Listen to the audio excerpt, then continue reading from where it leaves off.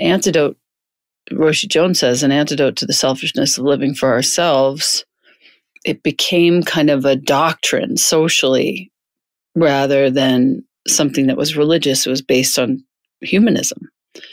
And detached from dogma, it becomes kind of a code for people who don't necessarily believe in God. I don't have a particular, care either way, whatever you believe, if you're listening. But the people who act from the purest form, the high edge of altruism, they're not looking for approval. They're not looking for, recognition. If Roshi Jones uses this example, a woman sees a child running into an intersection and she doesn't think, well, saving this child's going to make me a great person. It's going to make me look good. She goes into the road, she grabs the kid and puts her own life at risk to save the life of the kid. Mm-hmm. She doesn't praise herself after. That was just exactly what